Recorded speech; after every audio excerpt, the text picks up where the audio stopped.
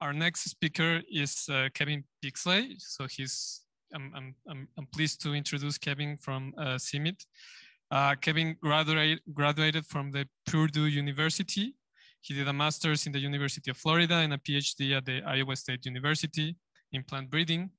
Then he joined the International Maize and Wheat Improvement Center in 1990 and worked as a maize breeder in Eastern and South Africa for 11 years before directing the maize and genomic research programs at CIMMYT. So he's currently serving as a Deputy Director General for Research in Breeding and Genetics, and he also oversees projects exploring germplasm bank diversity, applying quantitative genetics to accelerate breeding programs, and implementing gene editing for disease resistance in maize and wheat. And the title of the talk is Innovative Approaches to Use Maize Genetic Diversity in Achieving Food Security. So thank you, Kevin, and please go ahead. Thanks very much. Can you just confirm that you hear me and you see my screen? Yes, we can. Okay, wonderful. So thank you very much to the organizers and to Alfredo Herrera Estrella for inviting me to make this presentation. I'll be presenting work of many colleagues, particularly Sarah Hearn and Terry Molnar, and a little bit of work from Martha Wilcox, who was with us until a few years back. So we're going to talk about innovative approaches to use maize genetic diversity towards achieving food security. And I'll try to advance there we go. So I think we all know that the value of wild relatives has been tremendous. This graph from a paper from Hajar and Hodgkin shows contributions from wild relatives to various crop species that you can see across the bar graph here. And an estimate was that over $100 billion in annual value from biodiversity into crop breeding are realized. So this is an amazing value that crop biodiversity brings, not only from wild relatives, but also from our gene bank collections. So in the CGIAR, we have all the gene banks that you see on the screen, and we save and we conserve and we distribute germplasm around the world from these various germplasm banks. So we have more than 770,000 accessions. Most of them are seed, and they're kept. You see the picture you see here in the center is the germplasm bank at CIMMYT, where we have maize and wheat. And our collections are also backed up at Svalbard in Norway and also at the USDA germplasm bank in the United States. Every year, we distribute seed to many, many different scientists and students and others around the world. You can see on this summary from one year, which was 2018, that we sent, what is that? If you add them up, more than 50,000 shipments to different parts. And most of those shipments, about 77%, were to recipients in low and middle income countries. And you can see Mexico here features quite high on the list. So number 4, I figured overall it was number 5 in terms of receiving the largest number of accessions and seed from the CIMMYT and CG germplasm banks. So why do we do this? I mean, the conservation of these materials in germplasm banks costs literally millions of dollars every year. Just for the CGIAR, probably we spend $25 million each year to conserve these. And of course, we do it so that we can assure that we do not lose genetic diversity of our crops. As Sarah mentioned in the previous presentation, these are the raw materials for the varieties that we will need going into the future. And because this is a crucial resource, and we want to make sure that it remains accessible for use by future generations. I think you're probably all familiar with this graph, so I won't dwell on it, but these are predictions of the needs for maize and wheat going to the year 2050. If you see these dashed green lines, these are the projected demand by year 2050, FAO projections. These solid lines underneath are the current rates. So if we maintain the current rates of productivity increases, this is the amount that we will achieve by 2050. And then if we take the challenges from climate change and from water and nutrient scarcities, we could in fact see a lowering of this current trend. So really, we can't continue doing the same things. We have to be smart about using biodiversity, about using plant breeding technologies to be able to meet the needs. And so I'm going to present to you 3 examples of what we've been doing at CIMMYT with many partners to be able to make better use of genetic diversity in our germplasm banks. The vision, in a nutshell, we have these canisters, these containers of seed in the germplasm bank, but to all intensive purposes, it's like going into a supermarket where none of the containers on the shelf have labels. And our job is to put labels on them so that breeders can actually say, okay, there's the one that I need to be able to find heat tolerance or to be able to find disease resistance. So the first example that I'll share with you, I don't know why this is showing, it's blocking part of my slide with the upper bar, but it's not too distracting. So this maize lethal necrosis disease is the first one that I'll talk about. Maize lethal necrosis is a serious problem, particularly in Eastern Africa, where it causes 22% yield loss on average nationally, and up to 100% in severely affected fields. And it's caused by the interaction of 2 different viruses within the plant. So my colleague Terry Molnar decided he would like to explore the diversity in the germplasm bank to see if we can find novel sources of resistance to maize lethal necrosis. And he set out to identify 1,000 accessions to be evaluated in the screenhouse and then to select the best ones for use in breeding programs. And he used both the data from the passport of our passport information for the germplasm bank accessions, as well as information about the types of diseases that occur in the different regions that they came from. He was also sampling different races of maize. You can see in the bottom table that he explored a large number of races and a large number of original countries from which these accessions came from, and only choosing materials from regions of between 0 and 1,500 meters above sea level. He then used genomic data because we have genotyped almost all of the accessions in our germplasm bank. You can see in the graph here on the top left, this is a graph of all of the germplasm diversity that he selected based on the previous criteria. Then he made a subset so that he represented all of the countries.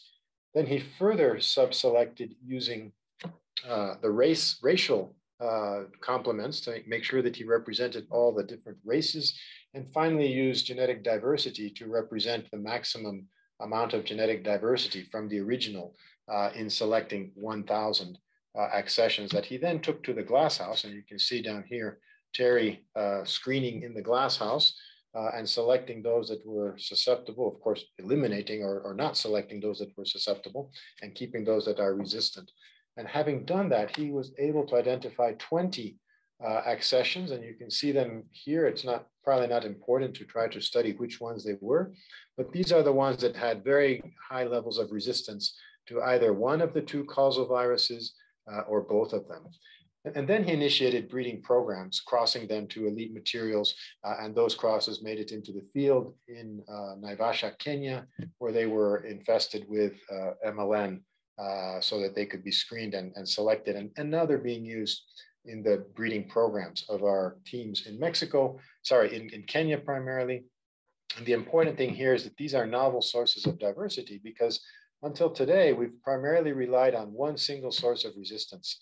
And so this gives us quite some security in terms of an eventual potential breakdown of resistance to that one source that had previously been used exclusively in our breeding work.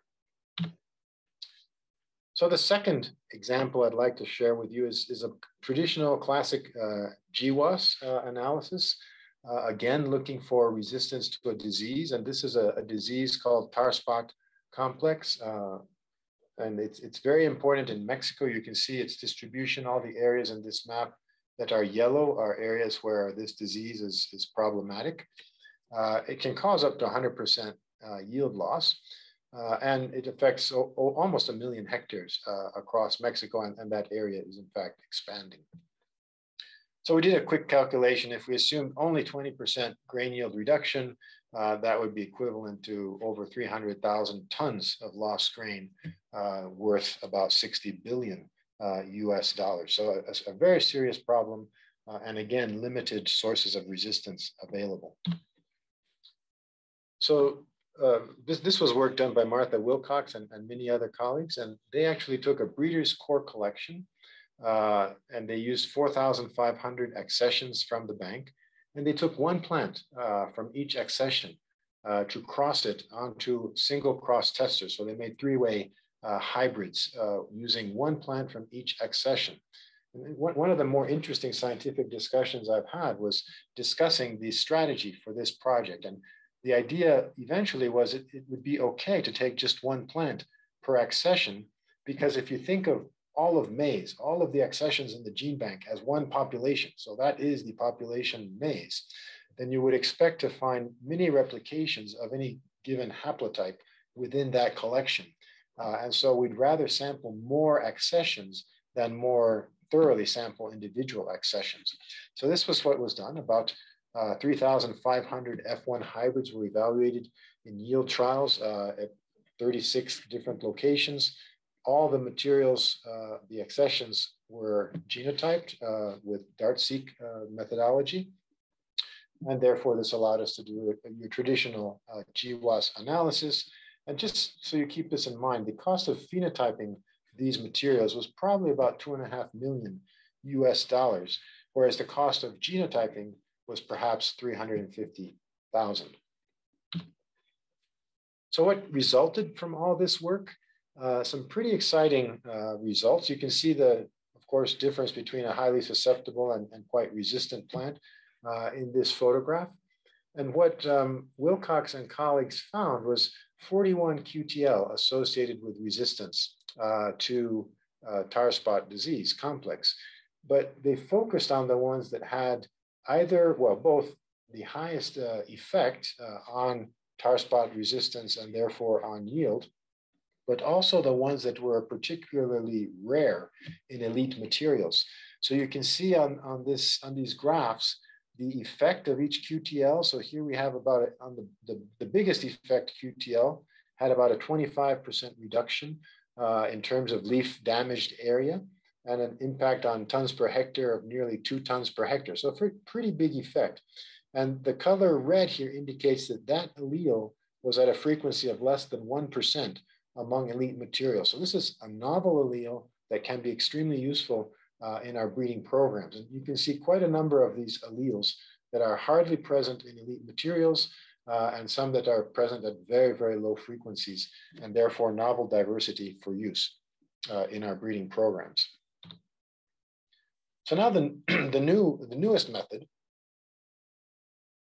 which I'm going to spend the rest of the presentation describing to you, is talking about taking advantage of 10,000 years of evolution in maize. And of course, this is a pretty photograph showing the visual diversity in maize. So what we do in this approach that we're going to call, that we call environmental GWAS, it's a special form of GWAS, is to extend the concept by using information from germplasm bank passport data together with information from genotyping the materials. So nearly all of the land races in our gene bank have been genotyped using DART-seq, a high-density genotyping platform. And for over 17,000 of the land races in the bank, we have quite good geolocation information in their passport data. So we can know quite precisely where they were collected. And this opens up a tremendous opportunity to then go and find environmental data, climate data, precipitation, temperatures, soils data, using various databases that describe based on the geolocation. And we can then determine what were the environmental characteristics of that location where each of these accessions were collected. One interesting thing here is that depending on when they were collected, we might have to think about the effects of climate change. So here you can see the annual mean temperatures actually start to increase quite rapidly after about 1950. So at the time that collections were collected, the environment may have been different than it is today. And so we have to actually think of the environment at the time when these were collected. So some basic assumptions to apply environmental GWAS.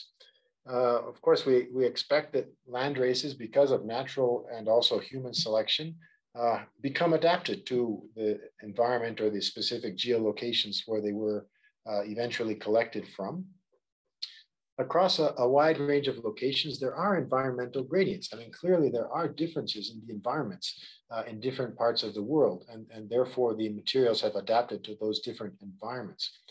And also because we know the routes by which maize was taken from its centers of origin to new areas where there's been novel diversity evolving in different environments, we can then associate both the, using genetic structure analysis, we can look at the original locations that these came from and their environmental data, as well as the new locations, which could be in this case, West Africa. I hope you can see my mouse as I move it around.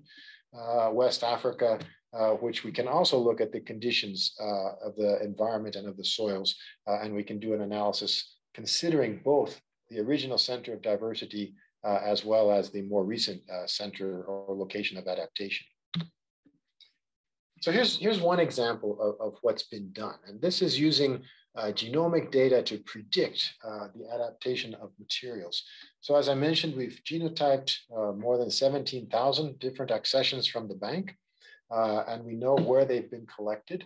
So you use, of course, a training set to calibrate and say, okay, what is the genomic, basically a genomic selection index that can best represent materials coming from, in this case, an environment with a high probability of drought occurrence versus low probability of drought occurrence. And then you use that training set to predict whether other accessions in the gene bank would be adapted to or come from drought-prone areas or not. And the results are quite astounding. You see a very high correlation between the genomic model that's developed based on this training set and the actual geolocation or environmental characteristics of where they came from. Now we can turn this around and we can actually look at the climate data instead of the genomic data, and based on climate data, try to predict the genotypes that would best fit into that environmental, climatic environmental region. And so in this example, they used locations with data, with environmental characteristics that are representative of these areas in red dots. You can see them also up in this part of Mexico, warm, somewhat dry areas. And you make a training panel from that. And then they predicted, based on these weather data, which accessions would be best adapted to this type of climate. And they validated this in a location in Yucatan, where they grew materials that were either predicted to be well adapted or poorly adapted. And here you can see in the graph on the right-hand side, the distance from predicted genotype. As the distance gets larger, the performance at this location went down, and a very good correlation. So this is all telling us that we can, in fact, successfully use environmental data to develop models, genomic models that help us to predict what genotypes are going to be most adapted to a given environment of interest. So just to summarize the concept of classical GWAS, we combine a genotype with a phenotype, and that allows us to detect associations between SNPs and a trait of interest. It could be, I gave you an example of tar spot resistance. In environmental GWAS, we combine genotype data with collection site environmental data. And this allows us to identify variables that are associated with adaptation to these environments. And I'll show you a couple examples in the next 2 or 3 slides.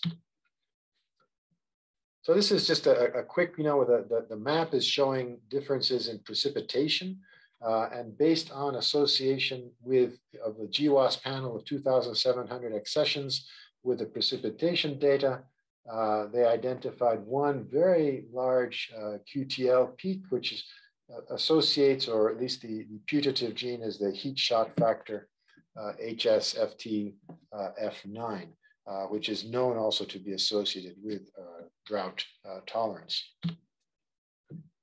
And in a similar example from the same GWAS panel, they found another peak. And in this case, and this is on chromosome 1, they were able to associate a candidate gene, which is actually a transporter gene associated with glutathione, which is known to have a role in drought tolerance. And they were able to identify that this SNP that they identified associated with that gene was being selected by the environmental GWAS. Now, they validated this, and the graph you see on the right-hand side here takes that one SNP. So differences for that one SNP. What condition is it? Homozygous recessive? Is it heterozygous or homozygous dominant or homozygous large effect allele? And what we can see is that there's a big difference in terms of yield under drought, depending on which state of this allele was present. So this was done with 1,000 test cross hybrids grown under drought and under well-irrigated conditions, and clearly validating that the gene identified by environmental GWAS does have an important effect. And then they went to the B73 expression data, and they were able to show that indeed in both vegetative and reproductive tissue, there are different expression levels under well-watered and drought conditions for this allele. So this graph shows you 5 other examples of genes that they did similar work for, and you can see each column shows one gene. So at the bottom, you see the typical Manhattan plot, which identifies a SNP or a candidate gene of high potential significance. And you can see in the graph above the grain yield under drought, dry grain weight under either irrigated or drought conditions. And you can see that for each of these 5 genes, there's quite a difference between the performance, whether it has the allele that was coming from adaptation to low rainfall areas versus high rainfall areas. And so you can find alleles that are common in low rainfall areas that will give you an advantage or a disadvantage under drought conditions and become targets for selection using some sort of genomic selection approach to select them. If you just take, I think it's interesting to see as well that every one of these cases, the allele selected under low rainfall areas does have a penalty under irrigation. In some cases quite large, in other cases not so large, but this is probably not surprising to see that there is a penalty for having alleles that are favored under drought conditions. But you can also see that in every one of the cases that allele coming from low rainfall areas conferred a significant advantage under drought conditions. The middle row of graphs is just showing differential expression of these under both vegetative and reproductive tissue. So now we're extending this to other crops. All the work until now that I've shown you was for maize. We're now working also with colleagues looking at sorghum. And here's a preliminary assessment done by Lasky and colleagues looking at genome-wide SNPs. This is for soil acidity or topsoil pH. They could find several QTL associated with soil pH, and were able to predict relative root growth in acidic, this was in solution actually, predict based on genomic composition, which ones would be the most likely to develop good root systems in acidic conditions. So basically the same concept, but now applied in sorghum.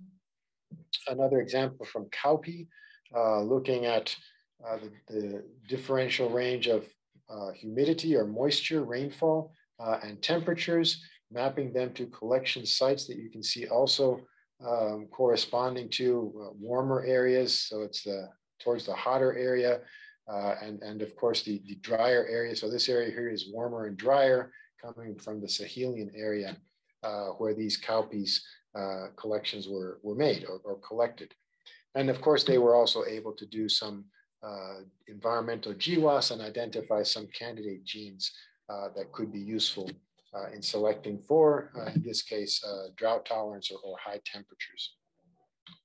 So to wrap up, we're now starting a new project, and my co-author Sarah Hearn is leading this project. It's working with quite a number of partners, as you can see on this slide, from CIAT, from IITA, from the International Rice Research Institute, from Cornell, Colorado State, working on different crops to implement environmental GWAS and take it to the next step, which is what Terry Molnar showed you, starting to make crosses and trying to incorporate some of these useful alleles into elite materials for use in plant breeding. So these are innovative approaches to use maize genetic diversity, and in this case, also cassava, cowpea, rice, and sorghum. And we'd be delighted to work with some of you on other crops to apply environmental GWAS. So with that, I thank you for your interest. And if there's time and questions, I'd be happy to attempt to respond.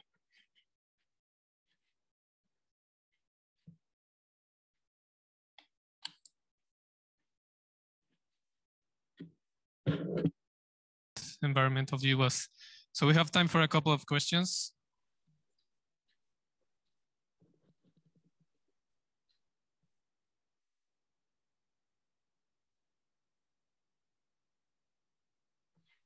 Okay, we have a question in the chat.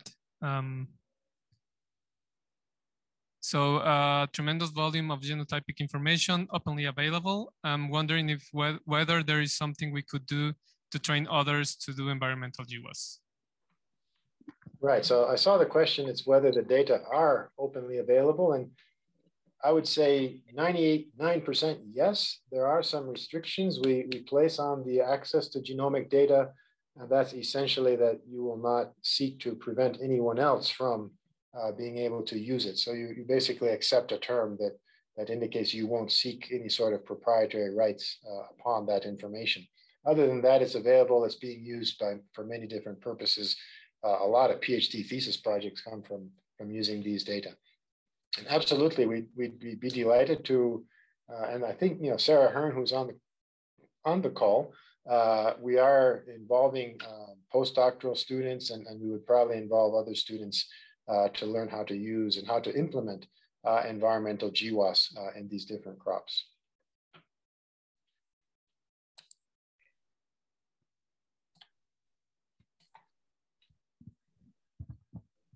Hi. So I noticed that all the crops you were talking about were diploids.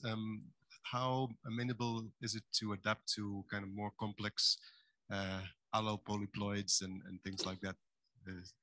Is that on the horizon or a bit further away?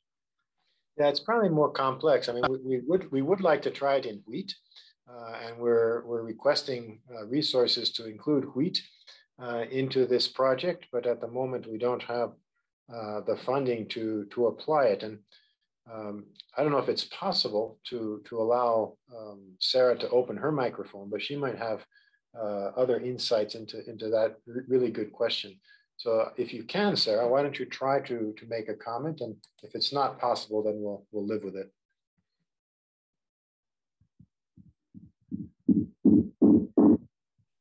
Guess I don't hear Sarah. Maybe it's not possible for someone in the audience to open their microphone.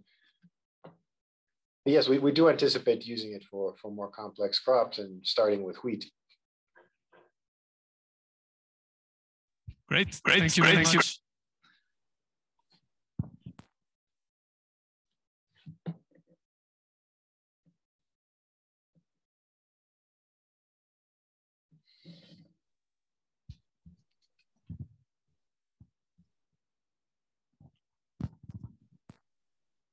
I seem to have lost the sound, so maybe it's my problem. I think I'll mute myself, and thank you everyone for your interest and for your attention.